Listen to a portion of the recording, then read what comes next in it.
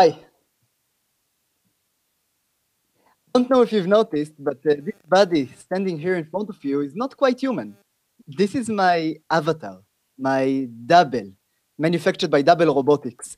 And in case you're wondering, my biological body, the one my wife will not let go of, is currently far, far away. It's in Pastoral, Rhode Island, and I'm connected to this robotic avatar through the internet.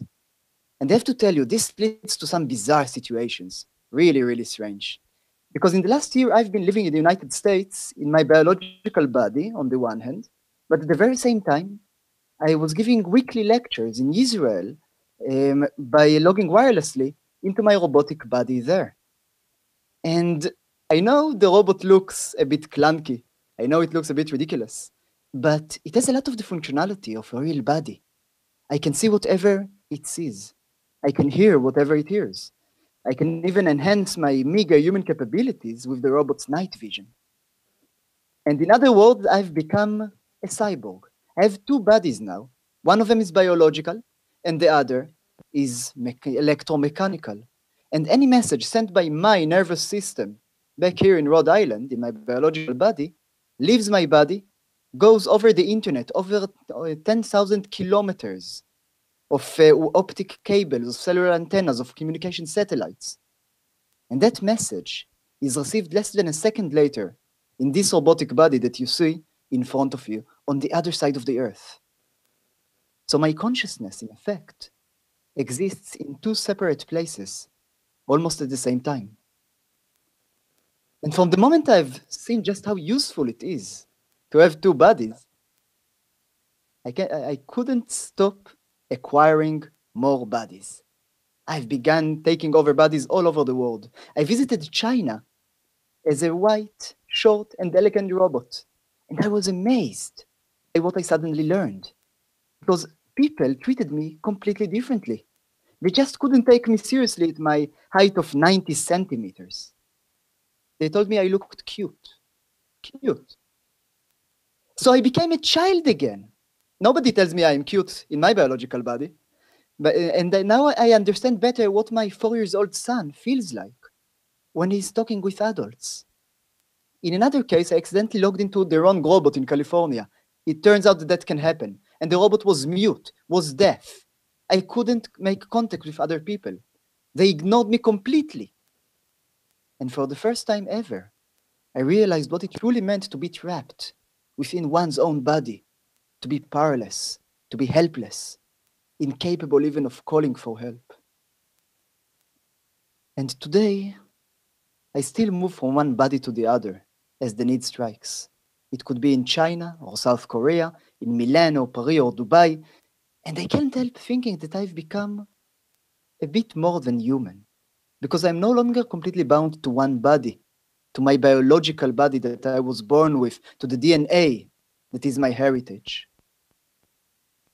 And the good news is that soon, if you wish to be, then you too will be released from those boundaries. Because together with my partner, Salava Garber, we've created TeleBuddy last year. And our goal is to allow every human being to transcend out of their biological body and appear wherever they wish to be.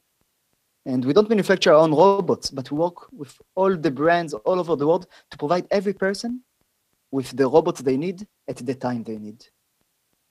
And we're already changing the world. We see the world changing around us, because just within a few months, we've already given an ALS patient, a quadriplegic who can only move his eyes. We've already given him control over a robotic body. He could see out of the robot's cameras. He could hear out of the robot's microphones.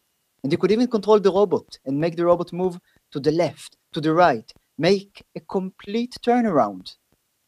Basically, we replaced his dysfunctional body with a very real functional body that he could take control of wherever he wanted.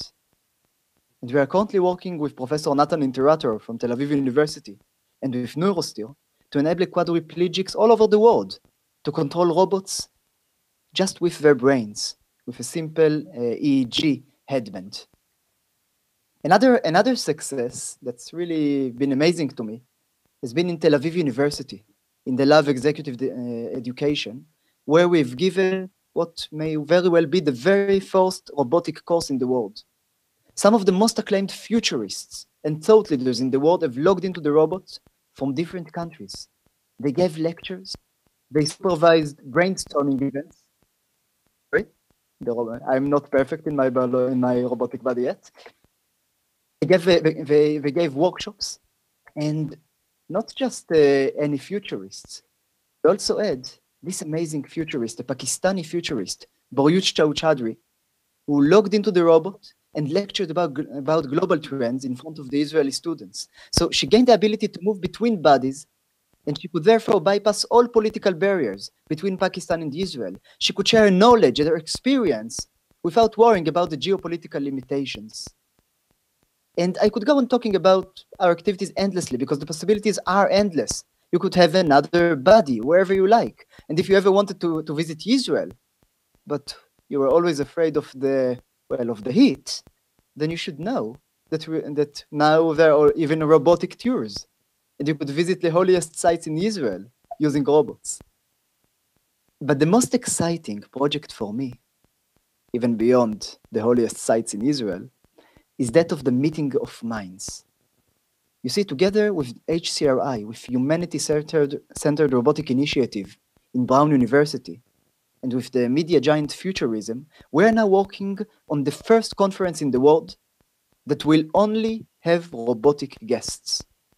And thought leaders from all over the world, including enemy countries, Israel, Iran, Pakistan, India, China, America, everyone, they will log into the robots, they will sit using their avatars, they will sit around tables, and they will talk with each other and debate how to change the world to the best. And this is something the virtual world does not allow easily. We've seen how important it is to have an avatar, to have an actual body that you can use. We call it the meeting of minds because we believe that this is how people will meet and will consult with each other using robotic avatars, even when they live on the moon or in space colonies. We're going to use robots to bring people together. But that will not happen if we remain fearful of the past. And I've learned that myself a few months ago when I invited the Israeli representative to take part in an event in Brown University that dealt with the future of the Palestinians. Now, the Israeli representative, logged into the robot and spoke with the other visitors to the event and shared with them the Israeli point of view. And I left the place that evening feeling that we made a real difference in the discourse, because suddenly everyone's views could be represented in a single panel. But a few days later, the headlines in the news suddenly screamed. And imagine my anguish when I saw what they said. They said that the Zionist government sent a surveillance drone to harass, intimidate, and accost students at Brown University. And, well, that was a complete shock to me. But, you know, I can't really blame the journalists who wrote that. They are bound by the myths, by the preconceived notions of the past and the present. They still think that robots can only be used by governments, by militaries. But this is no longer the case. Robots are quickly becoming accessible enough for everyone, for you and for me. And when they become accessible for everyone, every person will be able to use them.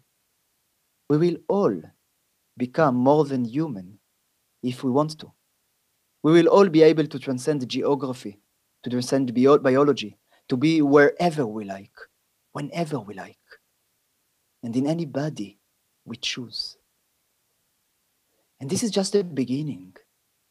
This clunky robot that you see in front of you is just the first Apple computer to reach to the masses. It's just a prototype, a caricature of the human body. And as our technology develops and advances, we will be able to create better models of our new bodies.